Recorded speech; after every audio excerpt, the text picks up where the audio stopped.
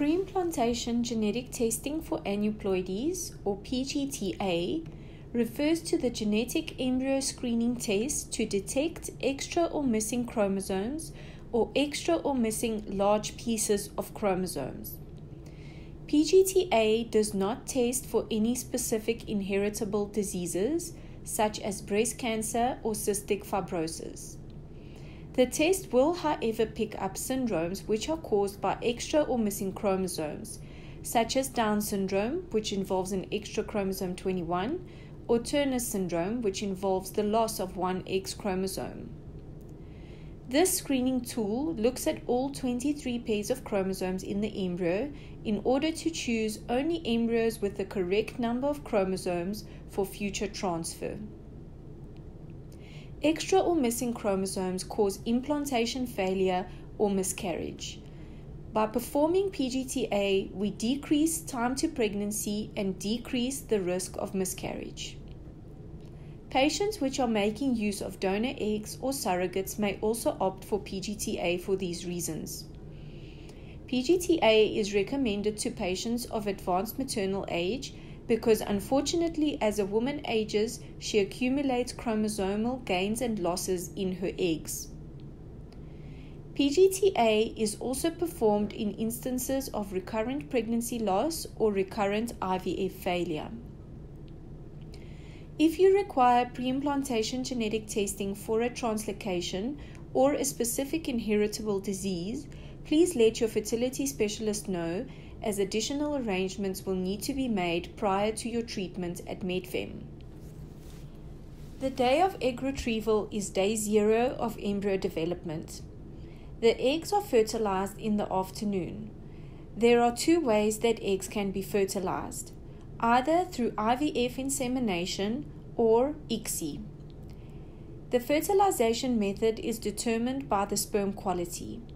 If sperm parameters are good, meaning the sample has a good count and good motility, then an HbA test is performed to test the sperm's potential to bind to an egg. An HbA slide is covered with molecules which mimic the outside of an egg. The sperm sample is loaded onto the slide, and if 80% or more of the motile sperm bind to it, then the sperm sample is suitable for IVF, as the sperm exhibits good potential to bind to an egg. If the HbA binding is less than 80%, then ICSI is performed, where the sperm will be injected into the eggs to make sure that it gets inside. If the sperm parameters are too poor to do the HbA test, then ICSI is also performed. When an egg is retrieved from the ovary, it is surrounded by a layer of cumulus cells. These cells help to develop and mature the egg in the ovary. In a natural situation, they will also attract the sperm to the egg. If IVF is performed, the sperm sample is cleaned and the eggs are inseminated. The sperm swim around the eggs, bind and fertilize the eggs on their own.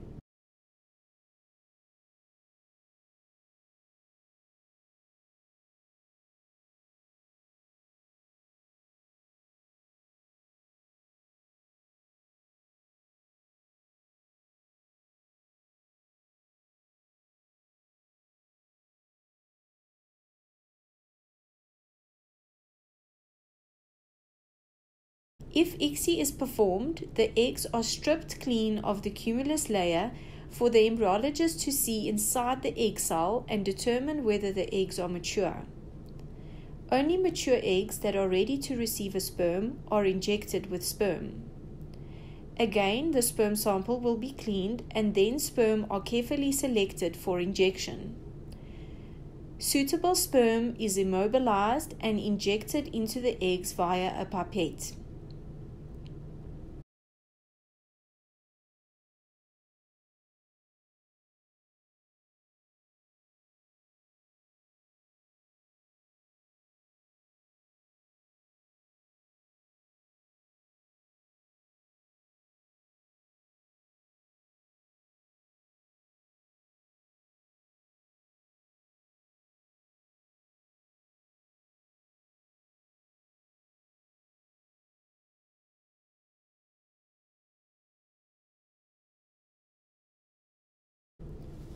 You will receive an update on day 1, the day after aspiration, where we will inform you about how many eggs were retrieved, how many were mature, which fertilization method was used, and how many eggs have fertilized.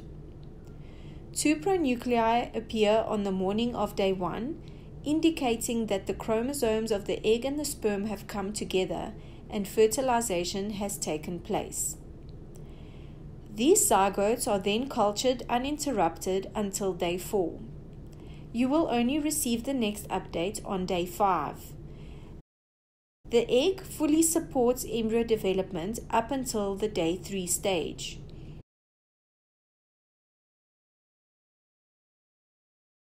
On day 3, the embryo undergoes a crucial molecular conversion, where it needs to switch on the sperm DNA and become independent from the egg, activating its own metabolism. Should anything go wrong with this process, the embryo will stop growing. Additionally, many embryos with a gain or loss of chromosomes will also undergo arrested development.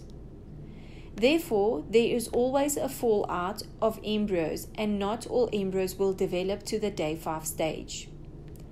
Unfortunately, some abnormal embryos will continue to grow and can even be of good quality at the day 5 or day 6 stage.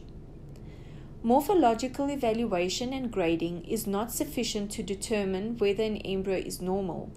Only genetic testing can confirm this. Statistically, the better the embryo grade, the better its chances of having the correct number of chromosomes. The poorer the embryo grade, the more chance it is abnormal in terms of its chromosome number. For this reason, the Medfem IVF lab is very strict in selecting only embryos of good enough quality for biopsy and freezing. It is important to understand the processes that take place in the IVF lab after egg retrieval. And for this reason, the patient should have realistic expectations of the outcome. Patients starting with a high number of eggs may still end up with only a few embryos that will be suitable for biopsy and freezing. Unfortunately, there is also the possibility to end up with no embryos which will be suitable for biopsy and freezing, or with no normal embryos after the testing is performed. A day 5 embryo is called a blastocyst. It has 2 cell lines, the trophectoderm, which will form the placenta, and the inner cell mass, which will form the fetus. The trophectoderm cells actively pump fluid into the embryo and thereby form a fluid-filled cavity inside the blastocyst. As this cavity develops, it creates pressure inside the embryo, which in a natural situation causes the embryo shell to eventually thin and break open for the embryo to hatch out. The trophectoderm cells are sticky. They attach to and invade the uterine lining for implantation to take place. We prepare the embryos for biopsy on day 4 by performing assisted hatching. Using a laser, we create a small hole in the embryo shell. This is done to ensure that the embryo hatches on day 5 when the blastocyst starts to form a fluid-filled cavity. This procedure does not harm the embryos in any way. We do not grade the embryos or update patients on the development on day 4. The reason being that embryos can look good on day 4 but not develop into blastocysts on day 5. If they do develop further, we still need to evaluate whether they are of good enough quality on day 5 to survive the biopsy and freezing procedures. As previously described, hatching is a natural phenomenon. However, it only takes place on day 6 or 7. We simply speed up this process with the assisted hatching by forming a channel in the embryo shell for the cells to push out earlier than they would have naturally. Hatching blastocysts are easier to biopsy as the trophectoderm cells are exposed and easily accessible. It also minimizes damage to the embryo during biopsy. Unfortunately, sometimes the inner cell mass is hatching out and it is impossible to perform the biopsy without damaging the embryo. In such instances, patients will have the option to freeze the embryo untested. Only trophectoderm cells are biopsied and sent for testing. The embryo's potential to form a pregnancy will be severely decreased if the inner cell mass is damaged. Please note that not all fertilized eggs will reach the day 5 stage of development, and even the ones that do reach day 5 could be of poor quality. Only good quality embryos are biopsied and frozen, and they have to be hatching blastocysts. Some embryos are not ready to be biopsied on day 5. They may be a little behind in their development or not of good enough quality. At the Medfem IVF lab, all embryos are grown to the day 6 stage if they are not suitable on day 5. If the embryos are still not developed to the hatching blastocyst stage or are of poor quality on day 6, then they are discarded. Patients will be updated on the development and quality of the embryos on day 5 and day 6 to confirm how many will be biopsied and frozen. We will call you or email you if we cannot reach you by phone. We will go ahead and proceed with the biopsy as per the consent forms if we cannot reach you. Sometimes the embryos are hatching out quite far and we cannot wait for your response as this may compromise the procedure and success rate.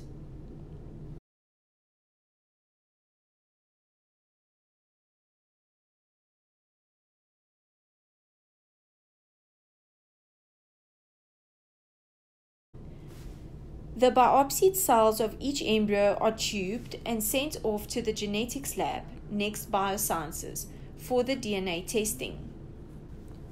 Straight after biopsy, the embryos are frozen and kept in storage at the Medfem IVF lab. Genetic test results take a minimum of 10 working days from the time the biopsies are sent to Next Biosciences, which means a turnaround time of about 2 weeks from day 6 of embryo development. Next Biosciences will bill you directly for their test. Once this is paid and the results are ready, Next Biosciences will release the results to Medfem and we will contact you. We will call you or email you if we cannot reach you by phone. Please note that results will not be released to Medfem until Next Biosciences receives your payment. Please be aware that Next Biosciences does not guarantee 100% accuracy on their results. A blastocyst is comprised of approximately 200 to 300 cells. Only 5 to 8 cells are biopsied from the trophectoderm and sent for testing. Sometimes the small section of the embryo does not represent the whole or does not represent the inner cell mass. Such embryos are called mosaic. Mosaicism refers to embryos that contain cells which are genetically different, a mix of normal and abnormal cell lines. These kinds of abnormalities are acquired after fertilization and are random errors which take place when the cells divide during embryo growth. Therefore, mosaicism is independent of patient age and occurs at a similar rate in all patient age groups. Misdiagnosis can occur if the cells that are biopsied are different to the rest of the trophectoderm or different to the inner cell mass. However, should there be even one cell within the biopsy that is different to the rest, the genetic test is sensitive enough to detect this single cell. If less than half of the biopsy is abnormal, the embryo will be reported as low-level mosaic. If more than half of the biopsy is abnormal, the embryo will be reported as high-level mosaic. At Medfem, any abnormal embryos or embryos with a high level of mosaicism are discarded. Normal embryos are kept for future transfers. Embryos with a low level of mosaicism can be kept, depending on the abnormalities found and which chromosomes are involved. Special consent and consultation with your fertility specialist will be required before transfer of a low-level mosaic embryo. We recommend that patients go for non-invasive prenatal testing or NIPT from 10 weeks of pregnancy should they fall pregnant with a tested embryo. The test is non-invasive, involving a simple blood test with blood being drawn from the arm as for other routine blood tests which are performed during pregnancy. The placenta releases DNA into the mother's bloodstream, and these chromosomes are then analyzed. Please note that once again, this is a screening test. It is not diagnostic. These test results must not be used as the sole basis for making any decisions such as pregnancy termination. Should a chromosome abnormality be detected, further testing will be required. Very seldom, but unfortunately because it can happen, we need to inform all patients about the risk of having a no-signal result. This is usually due to either insufficient or poor quality DNA.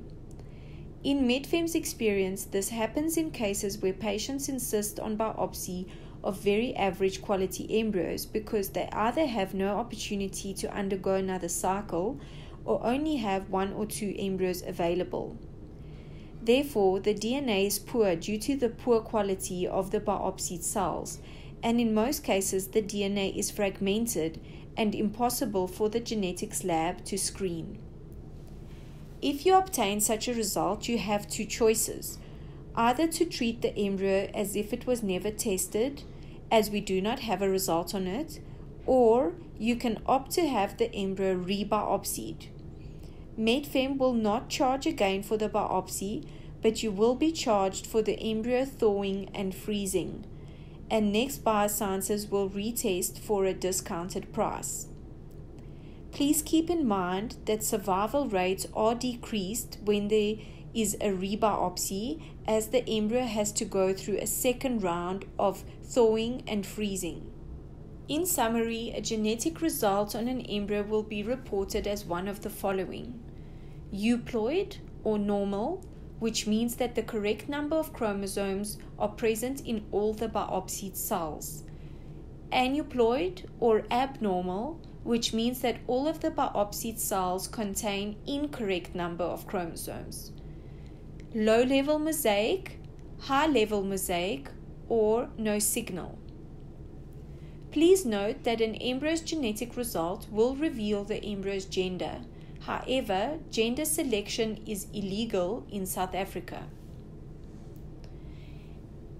Embryo genetic testing involves 3 procedures: embryo biopsy, embryo freezing, and the genetic test on the biopsies. The biopsy and freezing procedures are performed and charged by Medfem. The price of the biopsy is irrespective of the number of embryos biopsied. The embryo freezing cost is for a batch of up to 6 embryos maximum. Additional embryos can be biopsied and frozen at an additional cost. Please ask the embryologist for an accurate quote when you receive updates, as it is not often that patients have more than 6 suitable embryos.